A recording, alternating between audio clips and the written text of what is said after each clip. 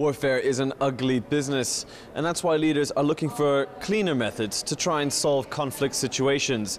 And that's where drones come in. But not everyone's convinced. Amnesty International, for example, have been appalled how military drones are deployed and at the civilian casualties suffered as a result. I met with Amnesty International researcher Mustafa Qadri, who wrote a report on US drone strikes in Pakistan, and asked him if he was opposed to all types of drone use. We're not opposed to drones per se. The point is that, look, theoretically there might be all sorts of benefits, but let's deal with the facts. And the fact is that these drones are being used in a very secretive way. More countries are going to be using them, including in Europe.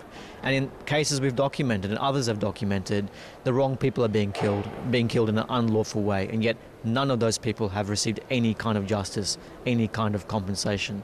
We've got a risk of, if things continue, these kinds of killings, unlawful killings, will continue. That's the problem. And Amnesty are not alone, with the UN calling on drone nations to respect the right to life under the Covenant on Civil and Political Rights. The only problem therein is that these nations, such as the US, have been found to translate those international laws differently to others. The UN Special Rapporteur on Counterterrorism and Human Rights, Ben Emmerson, says that approach needs to change. There are some kinds of weapons which, by their very nature, are indiscriminate, incapable of distinguishing between combatants in an armed conflict and civilians.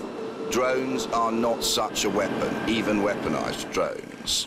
The critical area of pressure for this strategy is that it requires an entire rethink of international humanitarian law. The member states themselves need to analyse and publicly explain their own understanding of the international law principles applicable. Like it or not, drone use is on the rise. It was announced in November 2013 that 7 EU states will start building drones by 2020. But regardless of what the UN deems indiscriminate, MEP Barbara Lochbihler says no form of drone use, whether military or civilian, should be implemented by the EU. Well, for the civilian use of drones, it might be useful.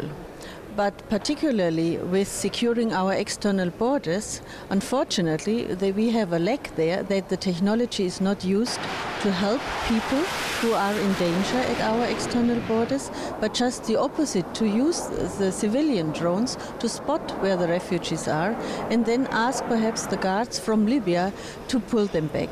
So I am opposed to this practice. Any military leader will say that casualties are an inevitable part of warfare. But when you consider the drones were created to avoid unnecessary casualties, then questions need to be asked when that goal is not achieved. And human rights groups will be particularly worried about the increased secrecy around drone wars, especially when you can't hold a robot accountable to international law. This is Bjarke Smith-Meyer for JN1 at the European Parliament in Brussels.